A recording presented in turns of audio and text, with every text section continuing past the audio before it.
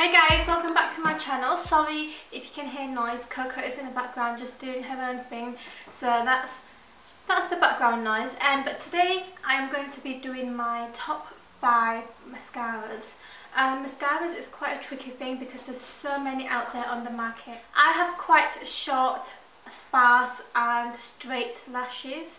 Actually, they're not even straight, they just point straight downwards, which is so annoying because getting them to curl is like mission impossible.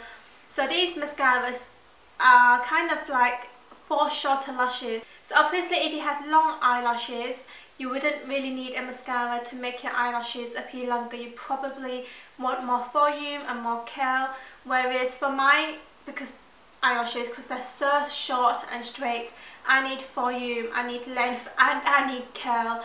So these mascaras can do it all depending how you apply them. So let's get into my top 5 mascaras. So number 1, this is no surprise because this is my holy grail mascara, and it's the MAJOLICA Lash Expander Edge Meister, and it's basically a fibre mascara. So it's built up of lots and lots of fibres, which really helps lengthen shorter lashes. It's in a plastic applicator, which I know that for some people might not be very used to it because a lot of mascaras these days have brushes, but this comb is really good at separating the lashes. And this mascara, my god, let me tell you, if you have trouble curling your lashes and keeping them curled all day long, then this mascara is for you. I haven't ever tried any other mascara that works as well as this at keeping lashes curled. My god, even by the end of the day your lashes will be standing up just how you curl them. And it is quite tricky to get hold of because obviously it's an Asian mascara, so you need to kind of get it online or you need to get someone to buy you it. But it's completely worth it. I've been using this for, I'd say, about 5 or 6 years. And I like to always use this as a base coat for any other mascara that I'm going to put on top, because I know that this is going to help keep my lashes staying curled and not like floppy throughout the day. So yeah, MAJOLICA mascara. My number 1. Number 2 is the L'Oreal Telescopic False Lash Mascara in black. By the way, all of my mascaras are in black because I just like black mascara. But yeah, L'Oreal Telescopic False Lash.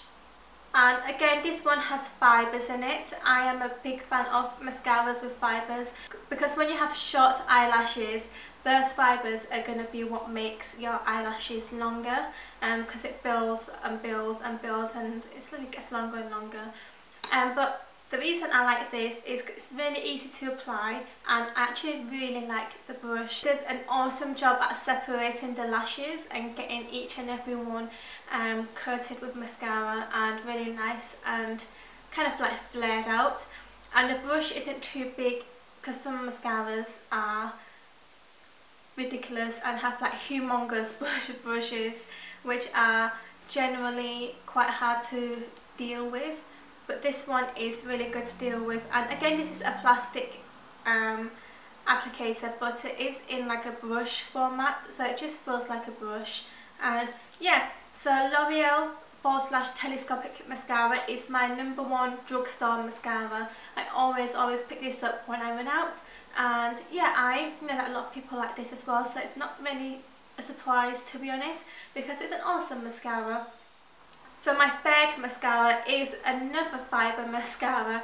I just can't get enough of fibres. When you have short lashes like me, fibres is what you need. And this is the DEJAVU Lash Knockout. And DEJAVU actually created the original fibre mascara. That was one of the first fibre mascaras on the market ever.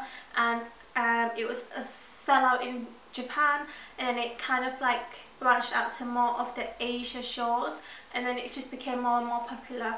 But this is another kind of line, or it's a line, well it's by DEJAVU but it's a different mascara, but it kind of more or less has the same concepts in that like it's quite fibery but not as much, not as densely packed, and this is more like in a way like a normal mascara with a little bit of fibres in.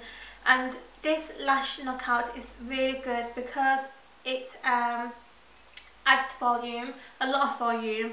If you're not careful, then it can get a little bit clumpy, so I would make sure that after each coat you comb through your lashes to get rid of excess mascara, and absolutely wait until the first coat is dry before you put on your second coat, or else you might just get some clumpy spider lashes. But yeah, again, another Asian mascara, so it's kind of hard to get hold of. You can't just pop to Boots or pop to CVS or wherever to get it. I actually think that this was in Sephora. I'm not sure why I'm thinking that. Maybe I'm just wrong. But I'm pretty sure that DEJAVU mascaras were sold in Sephora. So if you have a Sephora near you and you've seen this before, then let me know. Because obviously I am in the UK, and it sucks because we do not have Sephora. I'm not sure why. But anyways, DEJAVU Lash Knockout, yeah, really good mascara. Again, like I said, volume, length. When it comes to holding the curl, it doesn't hold it as well as the MAJOLICA, but it does do a pretty good job, and yeah, I love it. So number four. Number 4 is Benefit's LOREAL mascara, and I know there's a lot of debate over this mascara. Some people love it, some people hate it, and I think that it just depends on how you apply it and what kind of lashes you have. I have short eyelashes, so I like this because it lengthens my eyelashes and it adds volume, and it does an okay job at holding the curl. It's not the most amazing curl, but it does still stay up. But what I like most about this is the brush, because it has like a more rounded head, so you can really get into all the corners, all your bottom lashes, and you can get them coated really well. And obviously if you have like long eyelashes, then this might not be for you, because you might end up with like spidery looking eyelashes, because it does add a lot of volume and a lot of length. It's probably the most expensive mascara that I'm talking about in my top 5, but I still think that it's worth it, and that if you haven't given it a shot, then give it a shot. Obviously you might like it, you might not like it, but I personally like it. I actually use this on top of my L'Oreal Telescopic.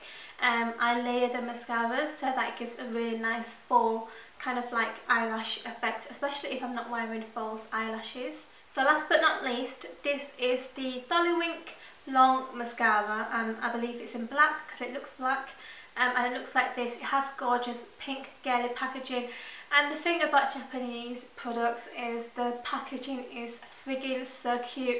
Why do our kind of like UK drugstore, UK makeup packaging, why can't it look like this? Because when the packaging is cuter, it makes you want to use it even more. But basically, again, this mascara is made up of fibres, hence it really helping at giving me longer eyelashes. Volume, it doesn't give much volume, but it does help really separate and lengthen the eyelashes. So when I want to go for a more natural everyday look, I use this mascara because it's really good at doing that. Again, it's an Asian product, so it might be quite tricky to find, but I'm pretty sure a lot of online shops sell this now. So I just want to mention that all of these mascaras are really good at being smudge proof. I personally have no problems with wearing these all day long in hot weathers, and yeah, I really like these.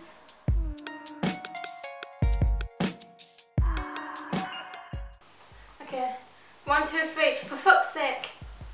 You know, I was actually going to say that, but I thought this is a bit inappropriate for the video. He always says that when he's angry.